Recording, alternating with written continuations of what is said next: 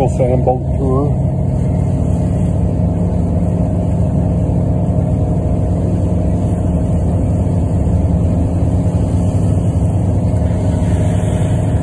Nation tour.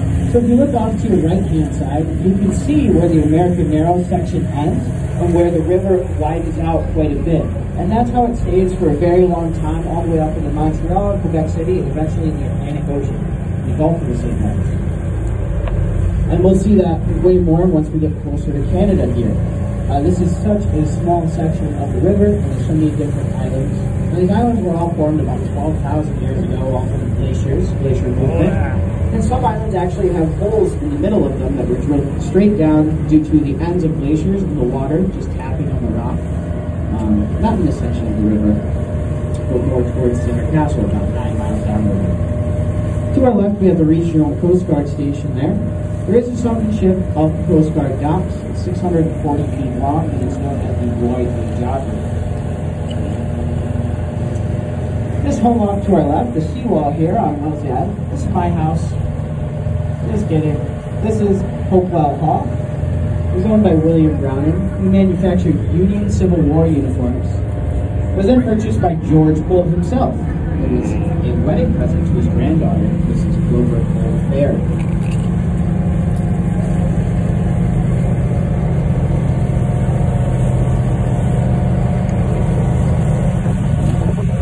Next up, we have Coleman Island. It was once owned by George Coleman.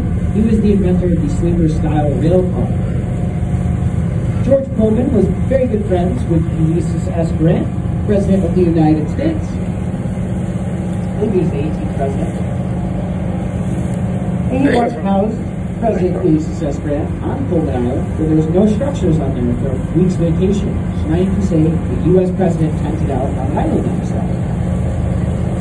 Back there on Wells Island, you'll see the green roof of the yellowish tan building. That is the Thousand Arms Country Club, the one that we talked about earlier with Frederick and Nellie Fraser and the Whidley Rock. Nice 18-hole golf course, a 4-star restaurant, and a nice little yacht club there.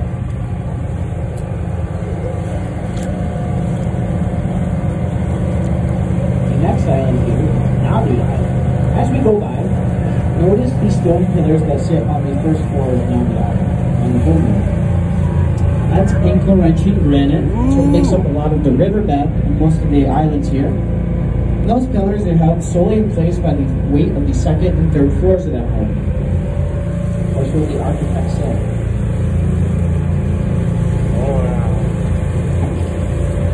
Next up, we have Friendly Island, which was once owned by Paul Quackenbush in Birmingham, New York.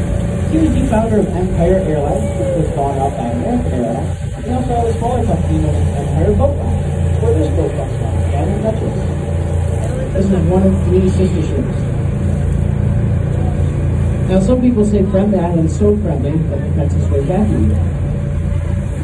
My jokes are only going to be recorded yet. Some might even call them offensive.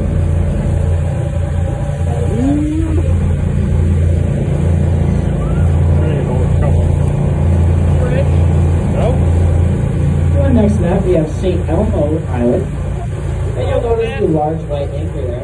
St. Elmo is the patron saint of all sailors. And the anchor is used to commemorate all of the sailors' lives lost here on the St. Lawrence River. The house up top is a reconstruction of the original, but the boathouse to the right is an original structure from the early 1900s.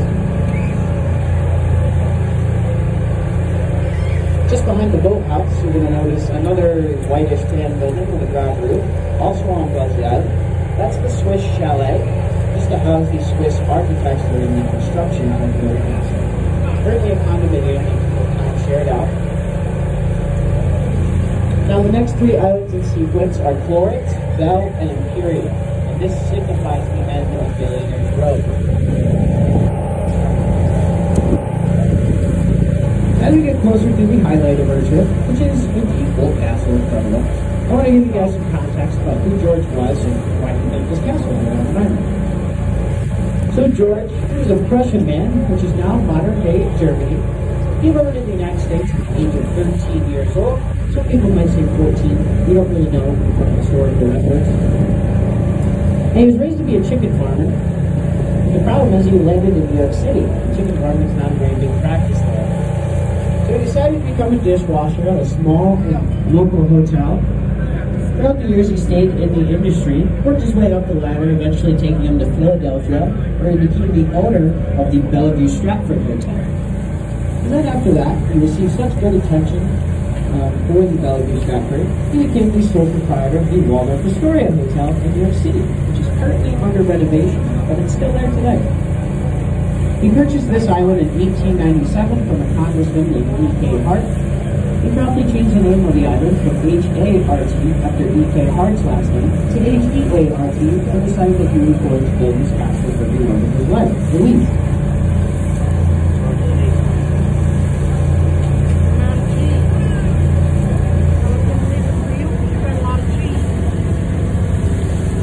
Just 1 year prior to purchasing Hart Island, George actually purchased a smaller island just to the left.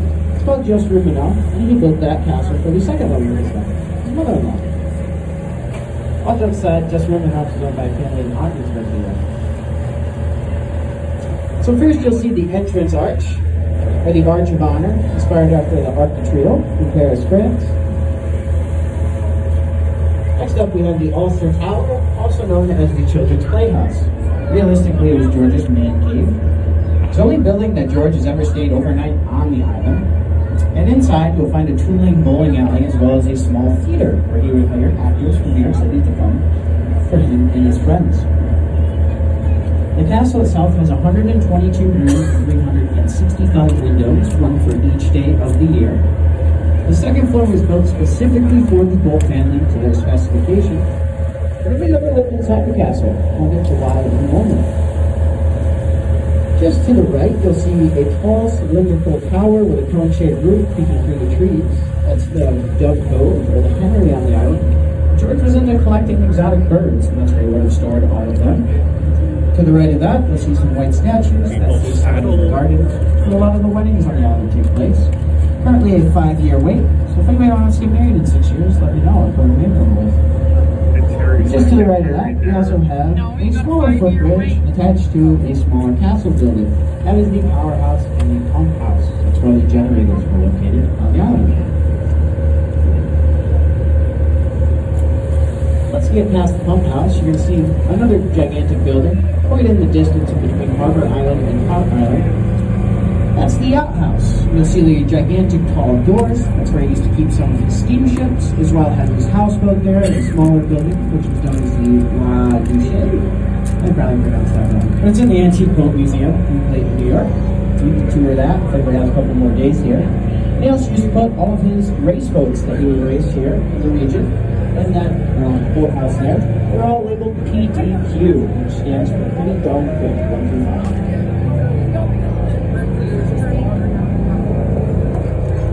Now, construction on the island began 2 years after purchasing it in 1899, and the castle was set to be complete in 1904. In 1902, just 3 years after construction, the island received a telegram. It read, "Everyone must wait on the tools. All work must stop. Everyone must leave the island immediately."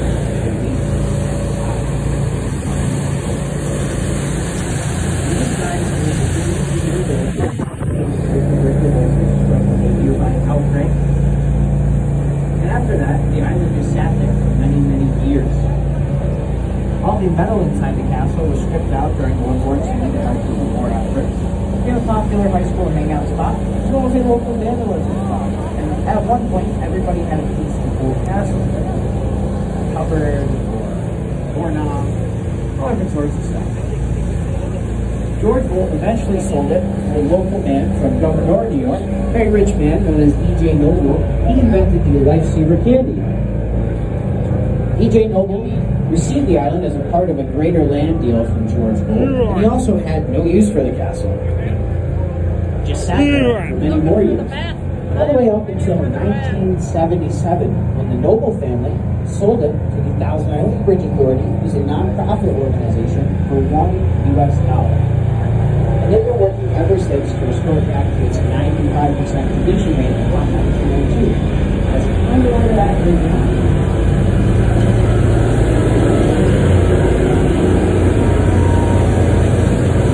Stinky out here.